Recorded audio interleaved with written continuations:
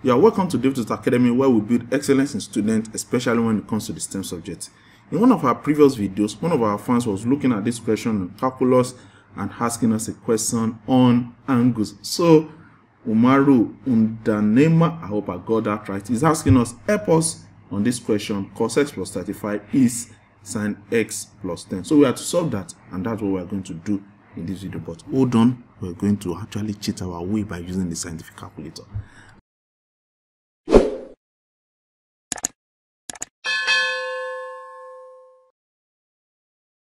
So we want to first and foremost look at this question, but we want to look at the scientific calculation as a means of shortcut to solve this question. So first, I want to clear my calculator. You can check our videos on how to make use of the scientific calculator, and then you'll be good and fine, and you'll be able to follow along effectively as we solve this. Now we have cos x plus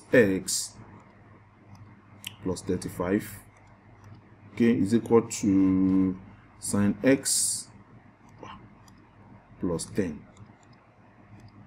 So this is the question, and we can check to see that we didn't make any mistake.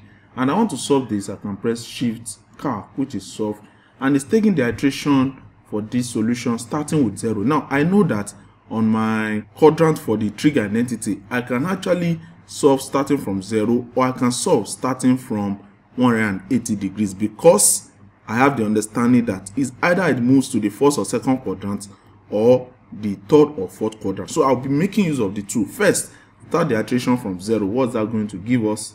That's going to give us 22.5. Then again, let me start the iteration from 180, and what's that going to give us? Okay, 202.5. And if you observe, and 202.5 is actually 180 plus 22.5. So you just need to have those basic understanding, and you'll be good and fine. Now the calculator has given us some hints. Let's go ahead and try and solve this question by getting our hands dirty. Now it is compound angles, and these are the formulas that we can make use of to solve this as regarding the sine and the cosine of compound angles. So in the first case, we are going to take the left hand side, which is cos x plus 35, and we are going to use this. But note, students, this is plus, but if you have minus, then here it will be plus. So we can say cos a plus or minus b is cos a cos b minus or plus sin a sin b. Okay, and the same thing also goes for the sine. Sin a plus or minus b is sin a cos b plus or minus cos b sin a. So just note that, so that even if the question is changed, then you'll be able to change appropriately and solve your question. Let's look at cos x plus 35. We are making use of this. A is now synonymous to x, b is now synonymous to 35. So we are going to have it as cos a cos b, which will be cos x cos 35, okay, minus sin x sin 35, okay. That is the left hand side, which is cos. On the right hand side, it is sin. So we have sin x plus 10. Making use of this sin a plus b formula, we can say it is sin x cos 10 plus cos x sin 10. So now I can say I want to collect like terms, like I'm seeing cos x here, and I'm also seeing cos x here. I'm seeing sin x here, and I'm also seeing sin x here. So if I'm to do that, I can just have cos x cos 35, and when I subtract cos x sin 10 from both sides, here it will become minus cos x sin 10. And for that, I'm subtracting from both sides, I would have eliminated it from the right hand side, okay. And then if I'm adding sin x sin 35 to both sides, then here I will have sin x cos 10, and then the addition of sin x sin 35 will bring this here, whereas it will also knock out this. So looking at this now, you can see quite interestingly, I can now factor cos x from the left hand side and sin x from the right hand side, so that I'm going to have cos x into cos 35 minus sin 10, okay, is the same as here. Sin x is common to both. Sin x into, if I've factored out sin x from here, it will remain cos 10 on the first term, and the second term it will remain plus sin 35. So I'm also using the ingenuity of my understanding of factorization to solve that. And now looking at this, I can already see that since I have cos x and I have sin x, if I divide both sides, if I'm to divide both sides with cos x, interestingly, I'm seeing that on the left hand side, I'm going to see that cos x will cut out cos x, and sin x over cos x already, that is tan x. But I don't need to stop there.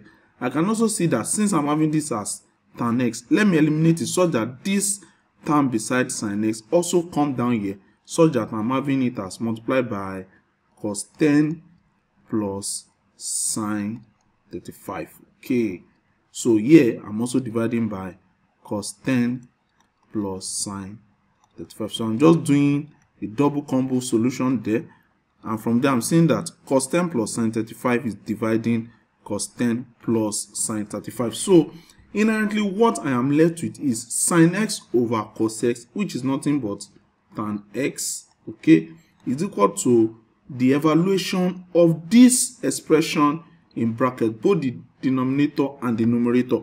So I can just say I want to solve this with my calculator now. So I have cos, okay, let me just put the fraction so that I will just do it straight.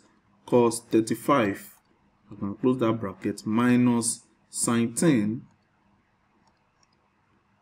So let me also close that bracket and then move to the denominator where I have cos 10 plus sin 35. So I have cos 10, I can close that bracket too, plus sin 35. Now you can see the consistency I'm trying to maintain in this, so that my calculator will be able to evaluate it correctly because I'm putting my bracket appropriately. So what is this solution going to give me? 0.4142. So this is 0.4142, such that x itself is going to be arctan 0.4142. okay, so that's the solution, and I'm saying the arctan, which is shiftan, of the answer that I just got. Okay, so what's that? This is 45 over 2, and 45 over 2 is nothing but 22.5. so this is 22.5. but do we want to stop here? No, because in our understanding of trigonometry, we know that there is the quadrant that we need to consider: the first, the second, the third, and the fourth quadrant. And what we note is that in the first quadrant, all of the trigonometry identity are positive. That's why we have A, all is positive. In the second, sine is positive. In the third, tangent is positive. And in the fourth, cosine is positive. So now, since, look at this, we are finding arctan 0.4142. So tangent is our interest. And the areas where tangent is positive is the first quadrant, which is quadrant 1, that is A, all is positive. And the third quadrant, which is appending tangent as positive. And if we are looking at that, that is meaning that x is truly arctan 0.4142, which is 22.5.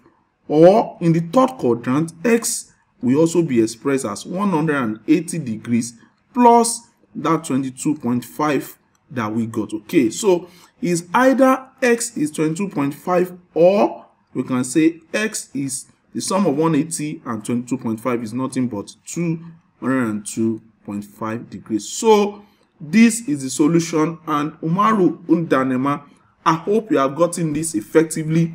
It has been demystified so that even if you get to encounter this in your exams, then it's going to be a walkover and you are going to set yourself on the path to that academic excellence. If you are here watching, these are the kind of videos I will push from time to time, and you will do it to just subscribe to the channel, leave a like, and also leave your comments so that we can get feedback. And just like this, maybe you also have one question that is bothering you, we can also look at it as we prepare you for excellence in academics. Thank you for staying up to this time. It's DaveTuts Academy, and until next time, God bless you.